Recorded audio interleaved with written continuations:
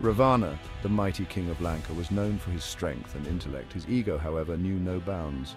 He believed himself to be invincible, superior even to the gods.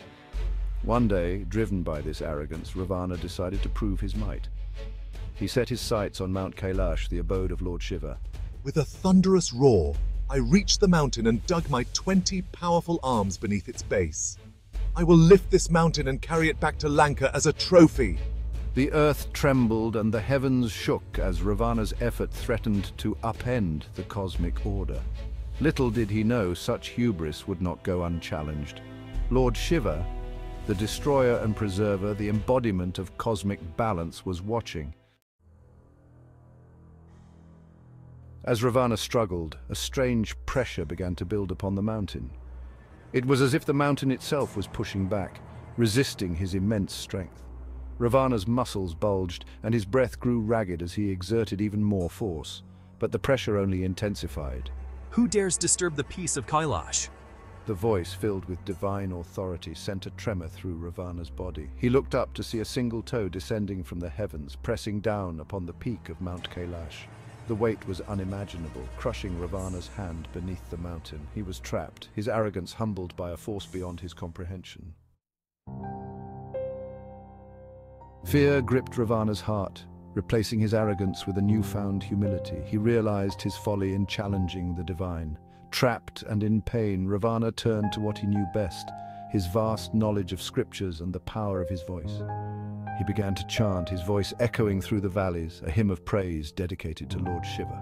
This hymn, known as the Shiva Tandava Stotram, describes Shiva's cosmic dance, his power to create and destroy.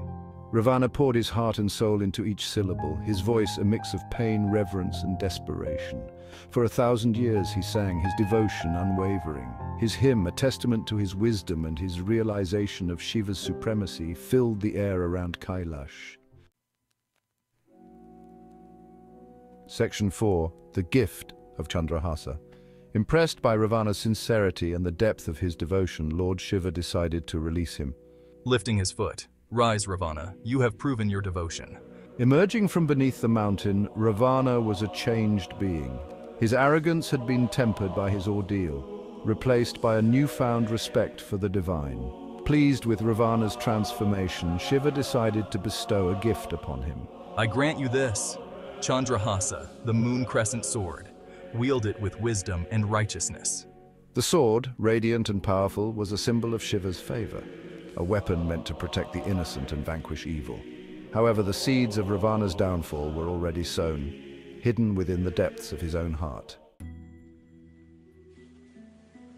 Section 5. The Arrogance of Power. Despite his experience, the memory of his humiliation faded with time. Ravana, the king, the scholar, the devotee, was slowly consumed once more by the demon of arrogance. Sitting on his throne, this Chandrahasa is now a tool for my ambition.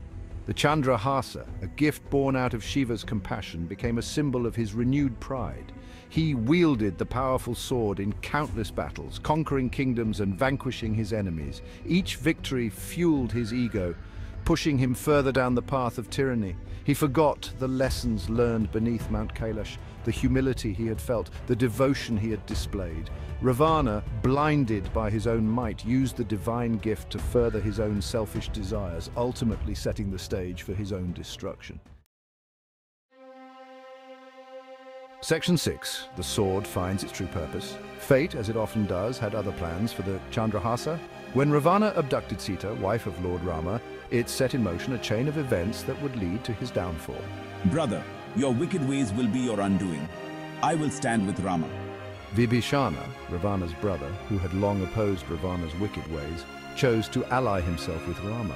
In the epic battle that ensued, Vibhishana, guided by righteousness and armed with the Chandrahasa, fought alongside Rama.